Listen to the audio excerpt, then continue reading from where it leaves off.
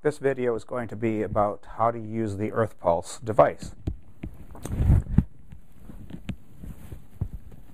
It comes in a small box, and it comes with a coil applicator, and it comes with a control unit.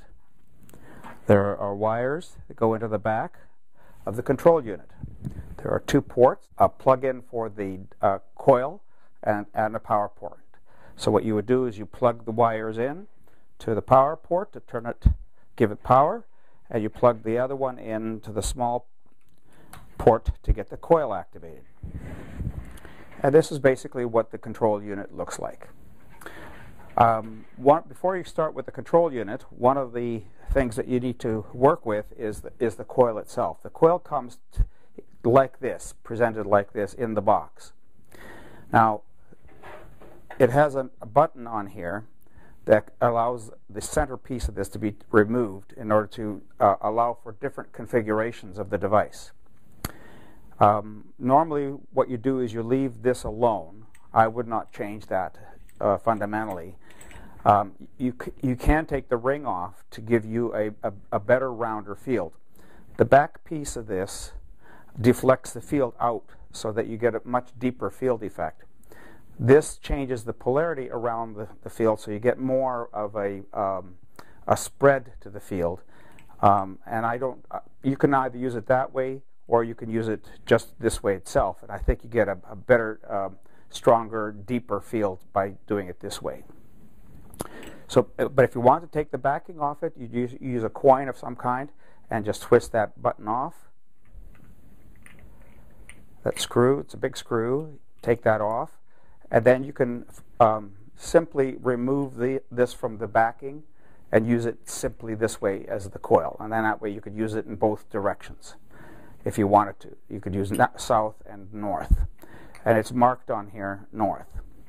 So we'll put it back together again. For sleep purposes, you're going to be putting it under the pillow or between the box spring and the mattress pad, and you just lay it underneath.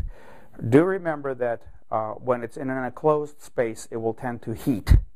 It can get fairly hot, but it's not uncomfortable. In fact, sometimes if you wrap it around the body, the heat will be an additional benefit or healing factor. I tend to use my EarthPulse under my pillow. Some people are more sensitive and only would use it between the box spring and the mattress. And for extremely sensitive individuals, you may actually have to put it on the floor under the whole bed.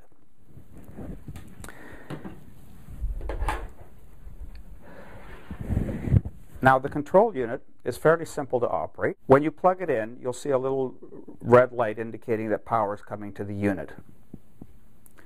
When you turn it on with this button, you'll see Sleep On Command, which is the name of the system, and then the panel will give you one of the settings. You can change the settings with these two keys, and you then start the program with this. So we can scroll through the different programs. This is mode alert, mode entrain down, entrain up, recover, sleep 4, sleep 3, sleep 2, and sleep. You also have alert. And then it goes back to the very beginning. So when you want a particular program, like one of the programs that I use frequently is sleep 4. Sleep 4 is straight delta. It keeps you down at a very deep level of sleep throughout the whole night. It does not ramp up and down. As I've explained in the other video, it doesn't ramp up or down in either direction. So once you select your mode, then you hit the enter button, and it gives you the time. So it happens to be set here for 8 hours. So what you can do is you can change the time up by 15-minute increments. It can go up as high as 12 hours. Okay, nobody's going to do that typically unless you happen to be doing it for therapeutic purposes. So let's say you expect to be sleeping for 8 hours. Then you would leave it at 8 hours and then hit the enter start button. And you'll see a little arrow flashing, or a little asterisk sign flashing, and that tells you that it's running, tells you the program that's running, and it gives you the amount of time that you've got.